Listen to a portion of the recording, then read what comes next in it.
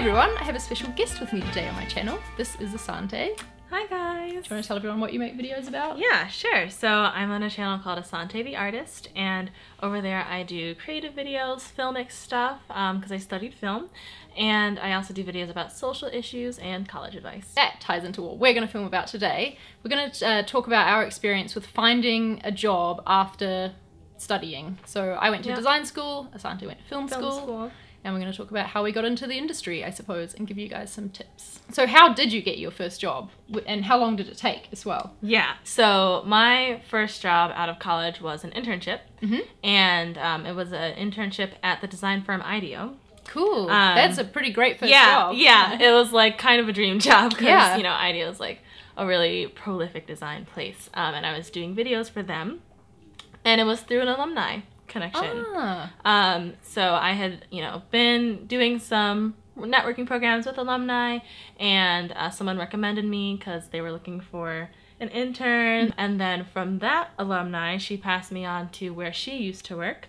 And I'm working now on Arthur at WGBH. That's amazing. So that's, you know, in television, in educational media. And it was really through networking. Making those connections. Yeah, making connections. So how did you make those connections? Like, was it alumni networking events? Is that a thing? Yeah, alumni networking events is a thing. There's this program called Harvard in Hollywood. And so through doing that program, they took you out and you spent 3 weeks in LA. 1 week kind of seeing the different production companies, agencies that there were Harvard connections to, and then 2 weeks doing an internship.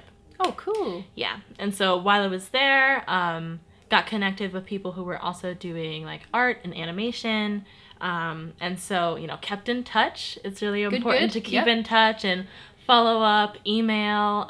So I went back the next year and had lunch with people the next year again. And so she had me in mind when her friend, who was also a Harvard alum, came and said, hey, we need someone to do videos at IDEO. I feel like my university didn't have so much of that sort of thing. You really had to go out there and find those connections yourself.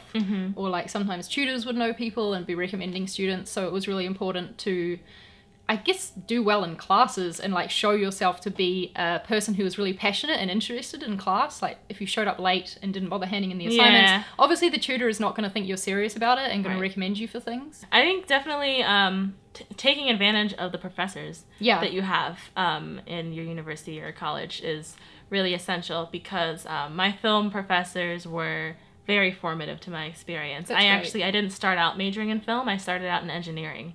Whoa, I didn't know that. Yeah. So I started out in engineering thinking that I was going to do architecture, and then I moved to computer science because I was thinking of doing more graphic design, interaction design, web design, and then ended up in film partially on the advice of some of my really great professors who were, you know, cultivating, you know, my skills and saying, wow, you have such potential and such talent. And so with their encouragement, I felt comfortable enough to actually declare that major my senior year.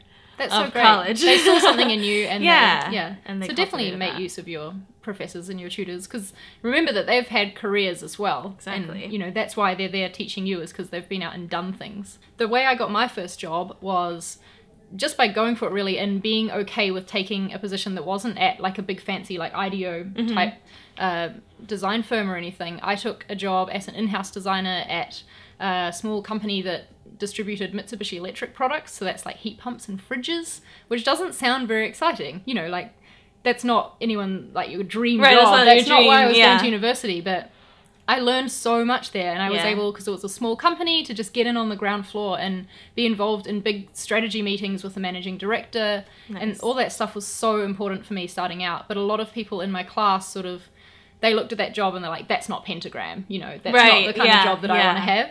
But I knew that I just wanted to start and get in there. So I would say looking for jobs at smaller companies or internships where you can get a lot of hands-on experience is a good way to go. Because from there I was able to try out a lot of stuff, including digital design, which is what led me to changing to becoming a web designer and moving to a tech company. I would agree with that, and also say to like, be humble as you're first starting out, and like there are things that are entry level.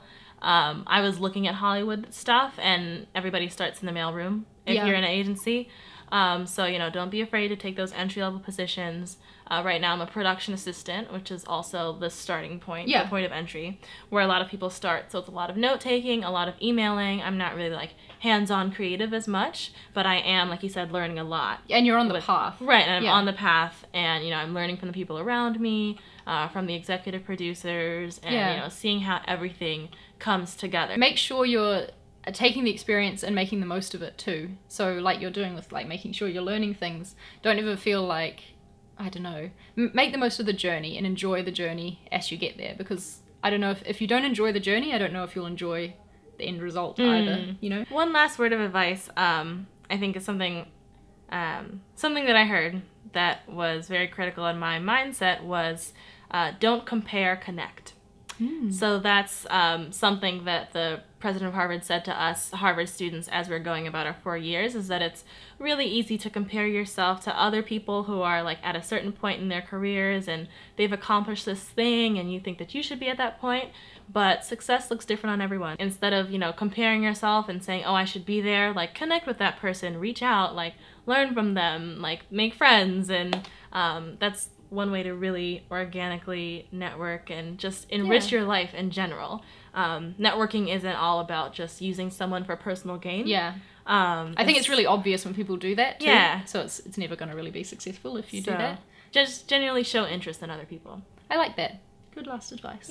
Thank you so much for being on my channel, Ahsante. Thank you so much for having me. We're going to go and film a video now over on Ahsante's channel. It's going to be about finding and defining your style, right? So head on over to Ahsante's channel and watch that. Give this video a thumbs up if you enjoyed it, and I will see you in the next one. Bye. Bye.